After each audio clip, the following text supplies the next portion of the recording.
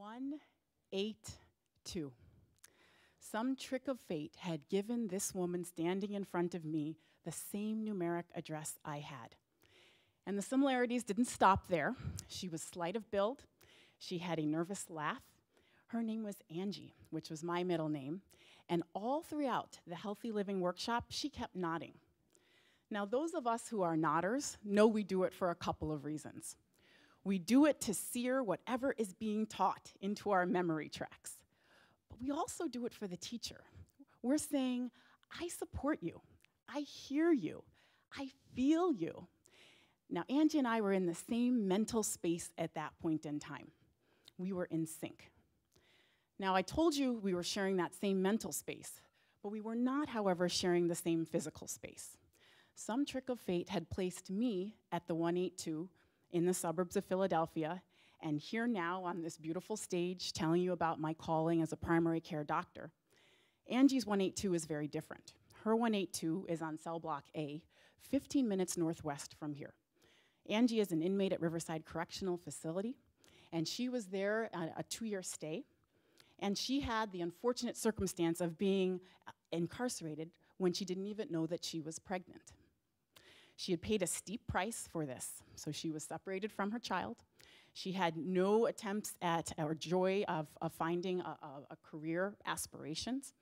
All of those things, all those future things we think about a lot, were stifled at the ripe old age of 24. Now, most days, Angie would stare at her 3 walls and the cell door. She showed it to me. And how I would describe her 182 is arm's width. Now, this was not my first experience in dealing with prisons. Up until 5 years ago, women in Philadelphia, anytime they left the facility where they were incarcerated, they would be shackled. And this happened even when they were about to deliver. So those of us who have labored, those of us who have needed emergent care during delivery or tried to breastfeed in those first 4 days without any less than 4 hands know the impossibility of that, to be shackled at that moment. Those of us who've been there at that time of new life, we know that we want to be perfect for this baby. We want things perfect for this baby.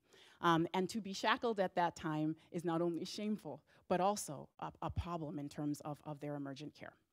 So I had the tremendous opportunity to be a part of the movement that banned shackling in Pennsylvania 5 years ago. Now, Angie was one of the lucky ones. So as we got to know each other during the course of workshops that were held at the prison, she told me about her daughter. She told me about the birth, that it was natural, that it was hard, but it was perfect. And she also told me about this evolution that happened when she was in prison, where she got, in her words, a new set of eyes. She was going to make new, good decisions and be there for her daughter. Now, she'd also told me she had a ways to spend still at Riverside, and inwardly, I grew cynical and disappointed about how was Angie going to change the course of her life now, separated from her daughter. But she started nodding, and she was nodding for herself, but she was also nodding for me. She said the reason she was so excited about these nutrition workshops was because she had a plan. She actually really cared about nutrition. She thought she was good at it. And she had actually found a program to do by correspondence, whereby WIC, which was a federal program that supported her before she was incarcerated, she could become a WIC nutrition assistant by doing this program. And by coming to the workshop, she was actually getting good training and practicing the fact that she would be pursuing this job. So I said, that's amazing. That is so amazing. And through her excitement, I remembered why it was that I wanted to do this job. The reason I'm a primary care doctor is so that I can help people be the best they can be wherever they are. And as I've gone through this job, I realized that the trick of fate that places me here and Angie there is the same trick of fate that made Angie poor. And being poor is a disease. It is as crippling and debilitating and chronic and unremitting as the most morbid condition. And Angie is here to teach us that being poor requires our attention. It requires all fronts. Now, we have a term as doctors, triple therapy. It's what we call the 3 medications we use against HIV so that any one virus wouldn't mutate to one treatment. And poverty is like that. There is no one treatment. We actually need to attack it on all fronts. So 5 years ago, that front took me to Riverside to help change a law. Now we're working and trying to have inmates have healthy behaviors.